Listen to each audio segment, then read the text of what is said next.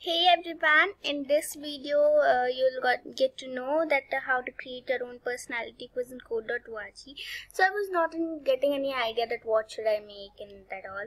So then I thought to make a personality quiz, and then thing came to my mind that it must be very difficult to make, but no, that's not true. It is very easy. And till the end of this video you'll learn how to make your own, and surely you will make it. So let's go. Yeah, here's my personality quiz.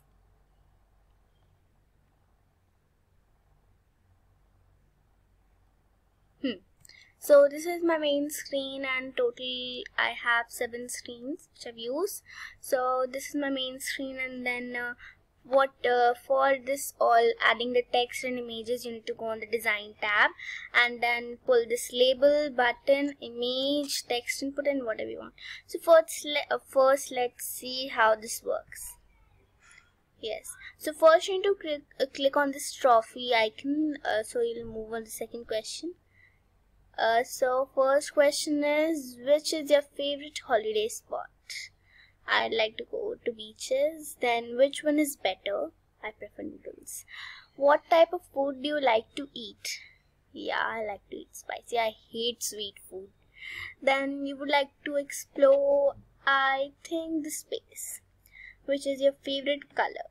It's not mentioned here, that's black, but then it is blue. Thank you for attempting. So how I added this photo like background, it is not present in the code.org. I've taken a simple image from a Chrome browser and then pulled this image and added it. So let's go to the codings. It is very easy. It may look that it's so long, but no, that's not true.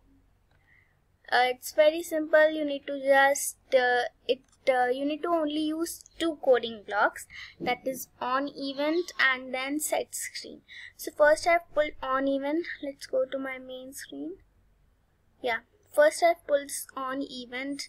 Then like I want that when I click on this trophy, that image, then I should directly go to question 1. So what I did is I entered a suitable name for this image, that this image, so you can see ID image 5. So here you need to enter the ID.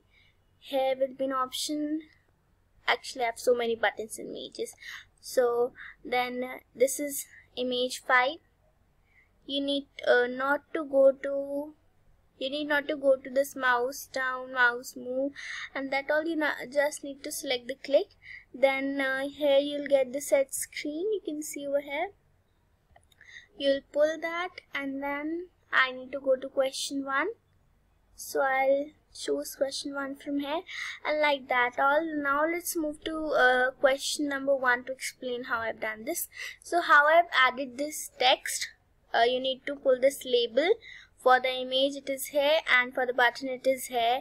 For changing the color and all, you need to just click on that of which you want to change. So this is my mountains button. So here you can see the ID and the text and all. So how I now what I want is, I want that when I choose my answer, like I have chosen the answer beaches, I directly go to question 2 without anything like thank you and all. So what I'll do is I'll simply pull this on event and then set screen button. I'll choose beach from here and click, and then I'll choose question 2. So it is very easy, and let's see now how to share it.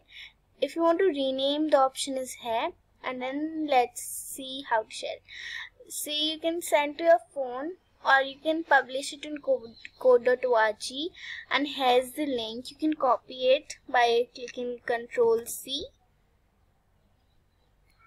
And so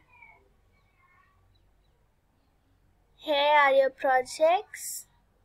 You can see, and hope you understood how to do this, and you'll make one of your own.